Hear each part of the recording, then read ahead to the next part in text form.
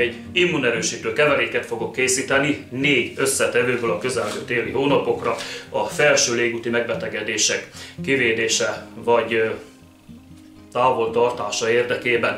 Ilyenek például a köhögés, a torokgyulladás, a hörghurut és a megfázás egyéb megnyilvánulásai. Ez a 4 összetevő a méz, a gyömbér, a fokhagyma és a citrom. Ezek külön-külön is meglehetősen erős gyógyhatásokkal bírnak mind a 4 összetevő, viszont együtt már egymás hatását még fokozzák is.